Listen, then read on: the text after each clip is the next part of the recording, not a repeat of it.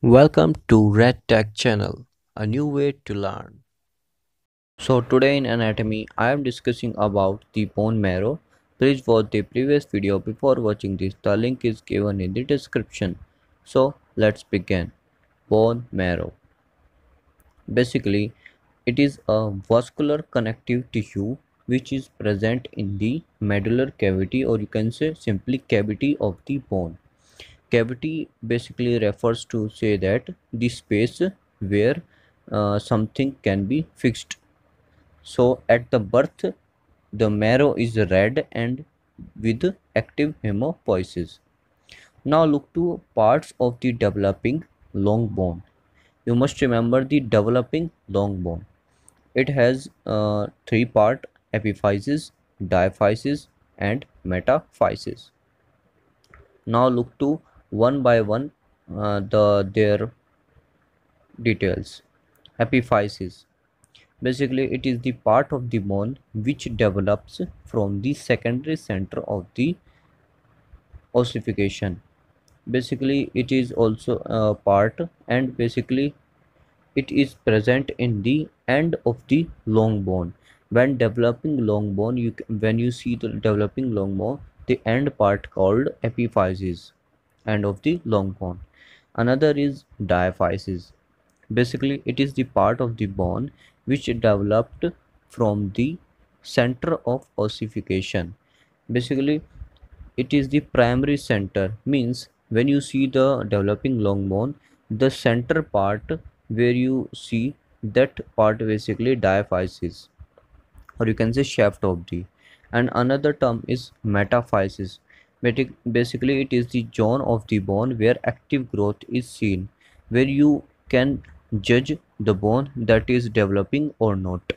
It is present at the junction of epiphysis and diaphysis of the long bone.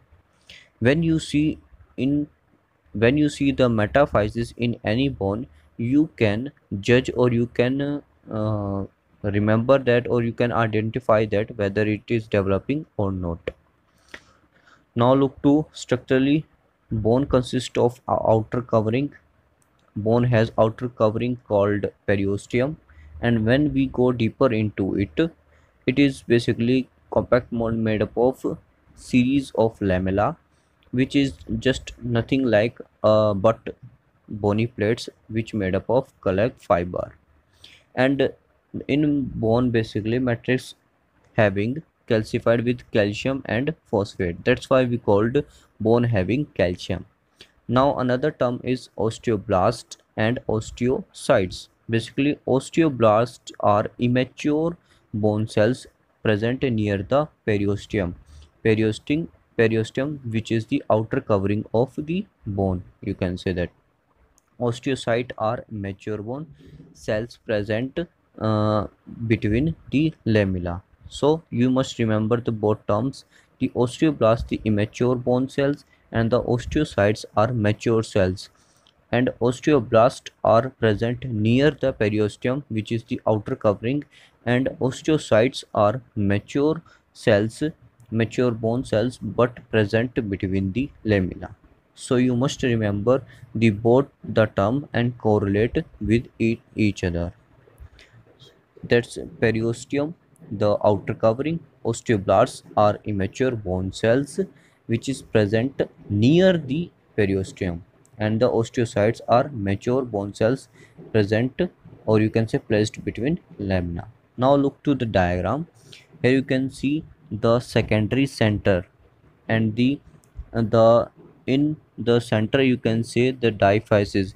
Diaphysis, basically you can say the shaft of the long bone. So you can see here the diaphysis also. The cartilaginous epiphysis also present there. So you can see that epiphysis and diaphysis, but when you see metaphysis, you can identify whether it is growing bone, developing bone, or no. So that's all for this video. Do subscribe if you like, and thanks for watching.